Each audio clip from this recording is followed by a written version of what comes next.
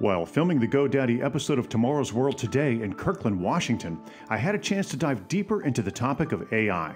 I talked more with Lakar Sriram, GoDaddy Vice President of Artificial Intelligence, about how AI will help businesses grow and thrive in tomorrow's world. So generative AI will certainly help and aid any small or micro business owner, regardless of what state of their business they are currently in. It could be a nascent business owner who's just starting something brand new, or it could be an established business owner who has proven records about how your business is already thriving. Regardless of all that, you can certainly use generative AI in several aspects in order to continuously help your business grow in a sustainable manner.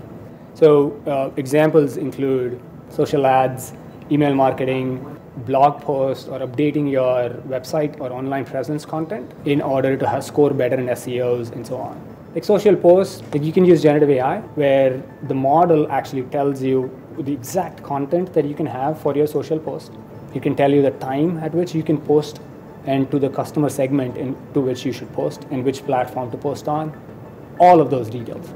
And it circles back to you with like, okay, here is how the impact has been from your post. That is one single example, right?